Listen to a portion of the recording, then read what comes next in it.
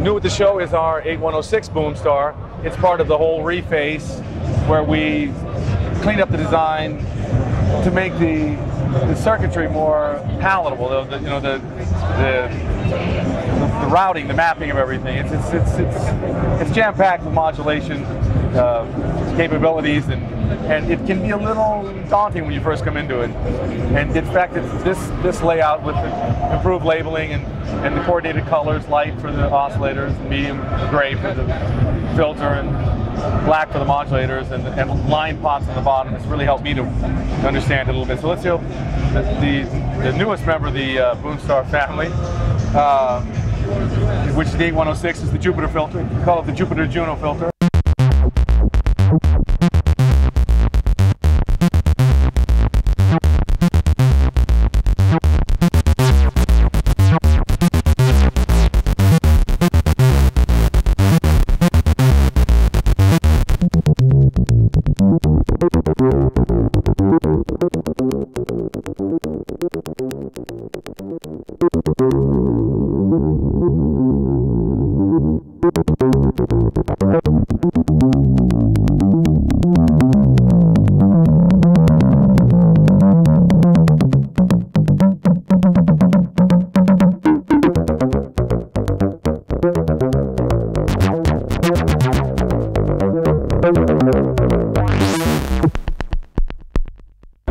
So you changed the side the panels. Yeah, we decided to go with the traditional wood warming approach, and we didn't want to use.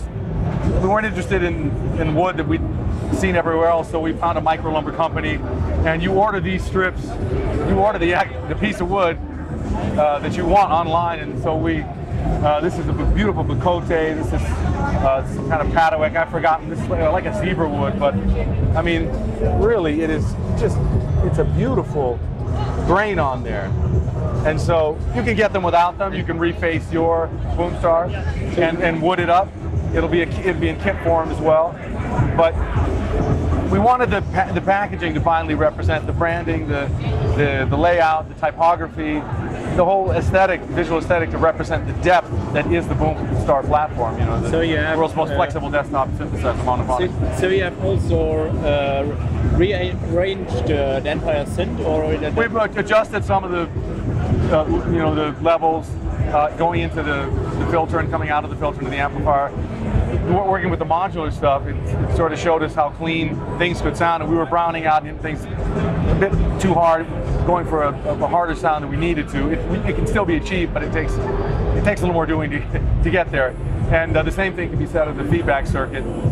We've moved to a diode approach, which allows for richer timbre, more harmonics, a more interesting sound overall, useful, more distortion. So sound-wise, it will be not that big changement to your old ones, or?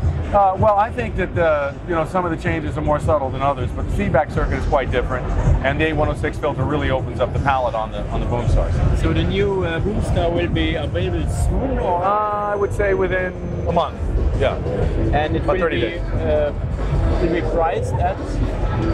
The last list I heard was $13.49, so it's gone up, but it will probably come down a bit without the wood, which is optional.